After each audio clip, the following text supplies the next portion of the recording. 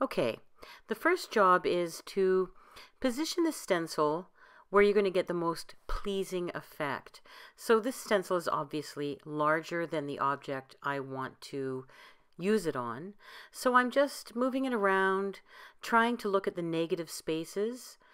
In other words, I'm looking at the box through the windows of the stencil so that I can project what that design is going to look like. I'm trying to visualize it. Once I've decided what part of the stencil I want to use, then I simply either tape it in place or have a helpful pair of hands to hold it for me. Here's the box as we purchased it. I think it was $3 at the dollar store. And it's plain but lovely. So I'm getting my stencil again, and I'm trying to remember where I decided I wanted to place it on the box. And once I have that in place, I'll get my friend Georgina to hold it for me until I get the first thin, tight coat through the stencil. We are going to be using Van Gogh Furniture Makeup Furniture Facelift. This is a very thick plaster. It's designed to hold at least an eighth of an inch of relief. Once you put it on, it doesn't just flatten out. And I'm going to load my spatula. I'm using a dollar store plastic spat. I scoop it out of the container and I load it right on the very edge of my tool. Now I'm holding the tool like a duck, and when I turn my hand over, you can see if I wanted to move my fingers, I could be going quack quack. It's very important that you hold your tools the right way. I am putting this on at a 45-degree angle. You see the angle the trowel is, or the spatula is, to the work. I want to apply it really thin and tight. I'm trying to create a good bond with the substrate. So I'm using a bit of pressure, more pressure than you would use to put face cream on, for example. Notice how that little notch is sticking out and it's going to the right. So I'm going to use my spatula in the same direction so I avoid actually bending that little point up. Pay attention to your stencil when you're applying this first thin, tight coat. Now, once you have applied that initial thin, tight coat everywhere, you want to go back and just build up relief. The proper term is bas relief, B-A-S, relief. And so now the angle of my spatula to the work is much, much lower. The lower the angle, the more product gets left behind. And as you can see, I have to keep reloading. And I am not using nearly as much pressure as I did when I put the first coat on. All I'm trying to do now is basically ice the cake. You will get some ridges, but don't worry about it because we're going to sand it after it dries. So I scoop up the excess, I reload it right on the edge of the tool. As you apply the product, it naturally gets pushed back towards the ferrule, and you want to constantly be reloading it. What I'm describing there is that I didn't build up 3 layers. I built up 3 swipes, one after the other. When you remove your stencil, hold one end firmly in place while you lift the other to avoid smushing the work you just did. And now I am gathering up all the excess that went over the edges with my finger, and I'm putting them back in the container because they're still nice and wet. You could have taped it. I could have taped it, but why? That's a lot of extra work, and this takes seconds. We are not about perfection here. Allow to dry overnight. I wanted to show you how to properly tape a stencil down when it does fit on your project. So here Georgina is using this lovely little stencil from Maison de Stencil. I got this library of Edwardian script letters and they're really lovely. Anyway, this stencil has a border around the edge, so Georgina is taping over that border because she doesn't want to use it. Make sure that you tape over anything you don't want to show on your finished project. A lot of stencils have the stencil maker's name engraved in the lower right or left corner, so make sure you tape anything out like that. Also, you should tape a larger border around the edge in case you pull the product past the edge of the tape. You're going to see why as Georgina finishes this little project. And you see she's got a margin there where there's no tape. She's pointing to an area where she actually dragged some of the product over the edge of the tape and then it went directly onto her project. Not a big deal. You can wait till it dries and you can just sand it off, or as Georgina's done, just take a damp cloth and wipe it away. Again, perfection is not what we're into here. It really doesn't matter. You won't notice it. When you remove the tape, hold down the corner of the stencil farthest away from where you're pulling and pull the tape at a 45-degree angle. You see how the tape is angled away from the project? That's going to give you the cleanest removal. And I'm just helping her out there, because if you allow the tape to pull the stencil up when you're trying to just remove the tape, you could actually smear your work by, smooshing, as I say, the stencil. So now you can see the beautiful results of using the furniture facelift through that lovely stencil. And again, don't worry about that little mushy stuff there. It'll disappear. You'll see. After your project has dried, either overnight or in the case of a really hot and dry day, a few hours, maybe 4 to 6 hours, might be enough. You want to make sure it's completely dry, not just on the surface, but underneath. If you try to sand this when it's still gooey underneath, then you're going to just swipe off a whole big blob of it as you're trying to sand the surface. Use your fingers to determine where the ridges or sharp bits are, and then sand them off until they feel smooth. Do not use a lot of pressure or you'll end up sanding away all the texture you just built up. You want to use light pressure with 220 grit sandpaper. Now, product will build up around the openings of the stencil. Those openings are called windows. That is a dead giveaway that this is not carved wood, but a stencil. So make sure you get rid of those ridges that build up around the openings. Once you have sanded away all the parts that are undesirable, then you want to remove all of that dust. My favorite way to remove dust is with an old paintbrush. I usually will do this over the garbage can if it's a small enough project, but as you see, Georgina was starting to swish all the dust into our work area, which is not a good idea. Dust is the enemy of paint, as you well know. So make sure that you sweep from all directions to remove the dust from every little angle and nook and cranny where it may collect. And then you're ready to move to the next phase. Now we're back on my project. I've sanded it and now I want to paint it with my first coat of paint. Here I'm using Serenity. And you can see I don't wipe off the side of my brush. I dip it in and I twist it back and forth to get rid of the drip. And now I am moving my paintbrush in every direction so that I get all edges of that texture. And I'm working quickly because I want to get the paint on and then I want to stroke it out so that I allow the leveling properties of the fossil paint to do their beautiful job. So no fiddle farting around, get it on. My first coat is dried and now I want to apply my second coat. This color is my designer color called Dreams of Provence. I'm going to apply it in exactly the same way I did the first coat. You'll notice that I leave the most obvious part of the project for last. I've already painted the sides.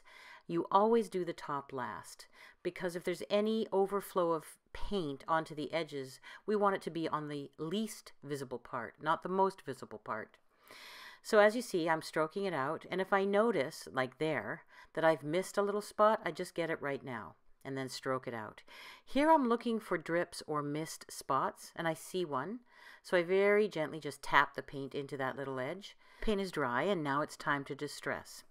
Remember that we always distress with water. We want to alleviate any dust issues.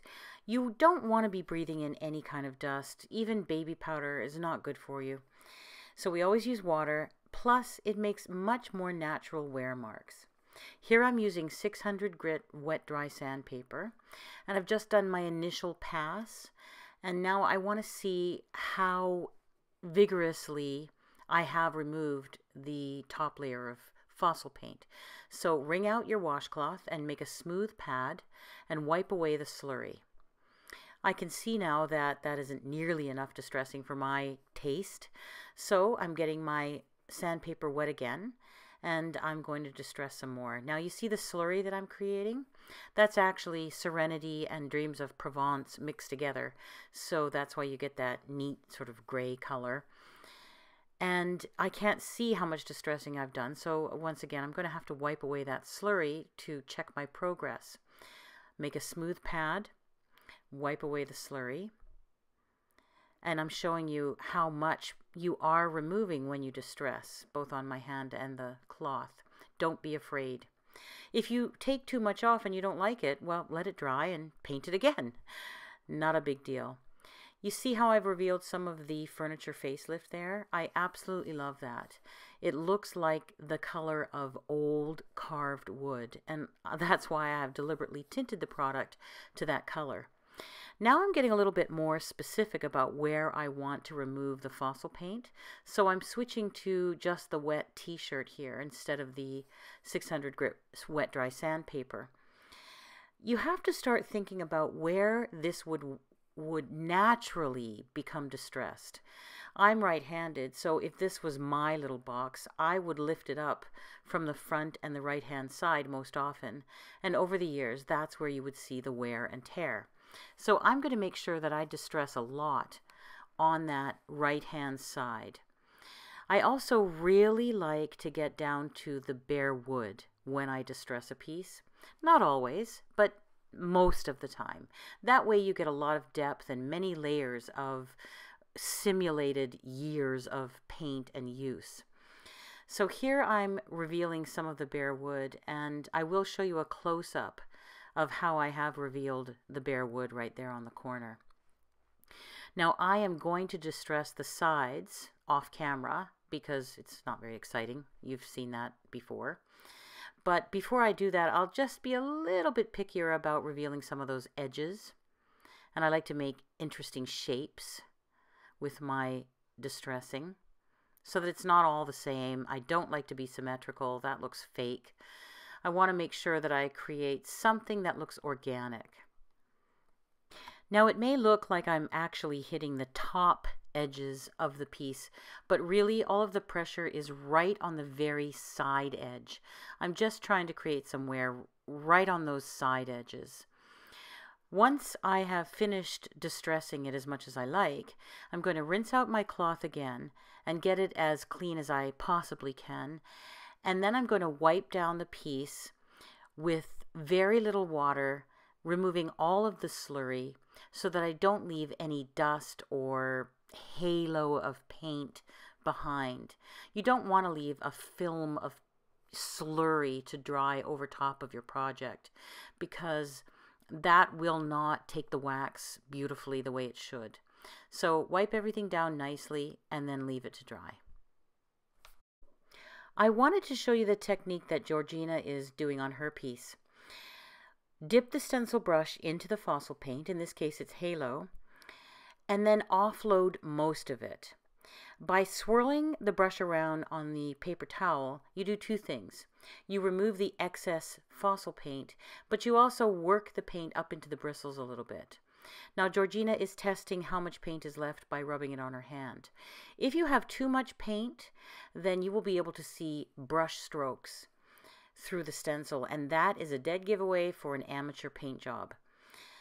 Now she's gently swirling the paint through the stencil onto the furniture facelift, which is now under 2 coats of Mama's Boy.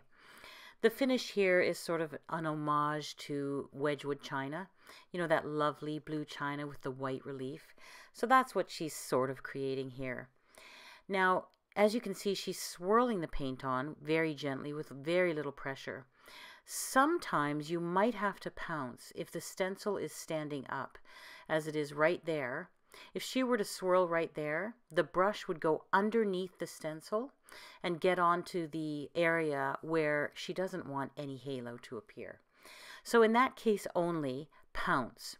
Otherwise, I highly recommend always using the swirl technique. It looks more like a hand-painted finish. If you pounce by, pushing the brush up and down, then you get little dots of paint, and I don't think it looks as good. Once in a while, that may be the technique that you want and the look that you want, but most of the time, swirling is going to be the way you want to go. If you want to do 2 coats, let the first one dry with the stencil in place, and then do your second coat.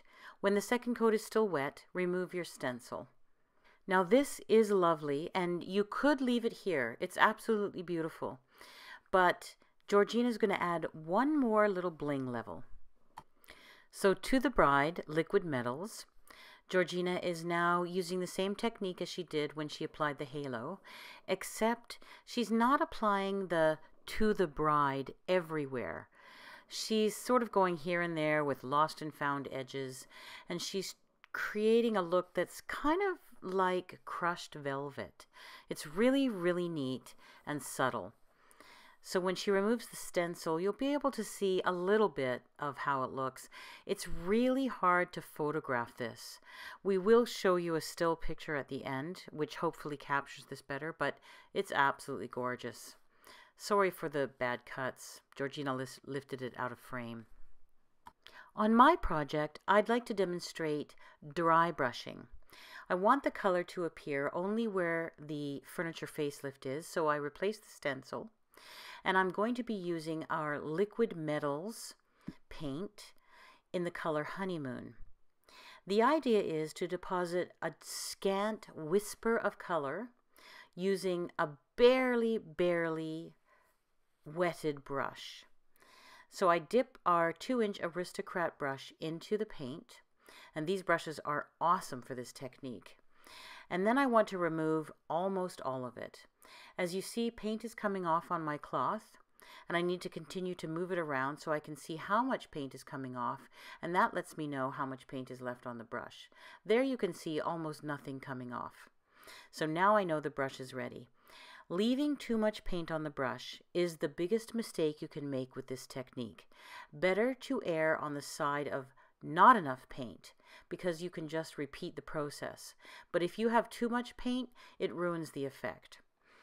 What I want to do is have just a kiss of shimmer on the top of my box, only where the relief is.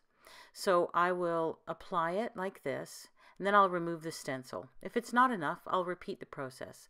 But as you'll see, the amount I've deposited is just perfect. Now I know you can't see anything now, but watch as I lift, and you see the shimmer in the light as it catches. And that is exactly what I wanted. It's absolutely beautiful.